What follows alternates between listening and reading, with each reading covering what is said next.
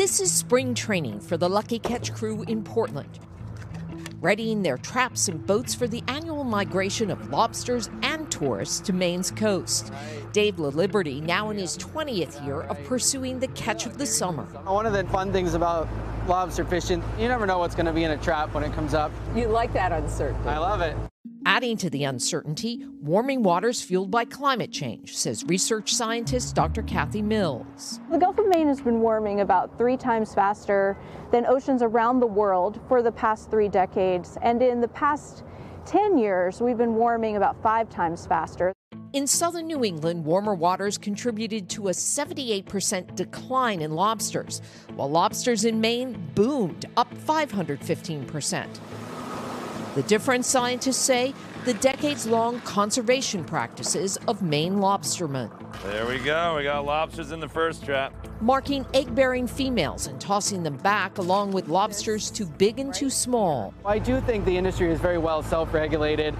It's also the lobstermen that are coming up with these rules and regulations. Is it even more important in the era of climate change? Absolutely. They are creating this added boost, this added buffer that then enables that population to withstand other effects that might be associated with changing environmental conditions and climate change. To preserve a way of life that goes back to pre-colonial times and still delights today's American. Look at those claws. Mark Merrill's lobster shipping business jumped 600% during the pandemic. What responsibility do you have? We're kind of an ambassador between the fisherman and the customer.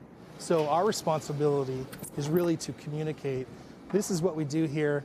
This is why we love the Maine lobster fishery. A product lobstermen want to last. You're protecting your own future, you know. Every lobster I throw back, I'll get it again. It's going to go down there, it's going to eat a little more, it's going to fatten up, and we'll catch it next time. Building a future resilient against the tide of climate change. For today, Ann Thompson, NBC News, Portland. Beautiful part of the country there as well. Sure is so important what they're doing for a real staple.